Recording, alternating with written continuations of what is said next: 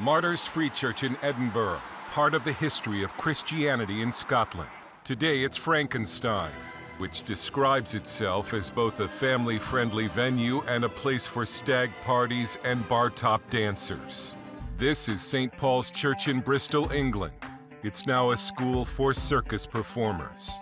And in Linares, Spain, the Church of Santa Barbara is now Chaos Temple, a skateboard park. But before you get angry with the owners of Frankenstein, understand that Europe today has more empty church buildings than it knows what to do with, because Europe is by and large no longer Christian. These are the remnants of a lost civilization, Christian civilization. It was once at the very heart of European life and culture.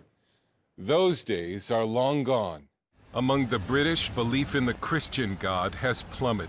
The trajectory is very clear. And something like 75% of British under 30s say they have no religion. Theologian Stephen Bullivant, author of Mass Exodus, says Europe's move away from Christianity is accelerating. People often ask me, especially in the Catholic Church, it's kind of, what can we do to kind of bring everyone back, And half serious, I always say, well, invest in time machine technology. The data is clear.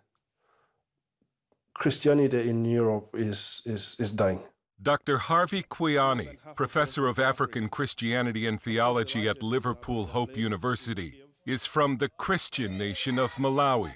He says moving to what he calls Britain's pagan culture was a shock. Growing up in Africa, growing up in Malawi, Christianity is exploding.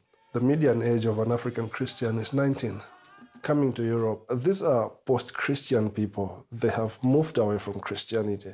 I teach students who would tell me I'm a third, fourth generation pagan in my family. God is still moving in Europe, but the larger culture has been lost.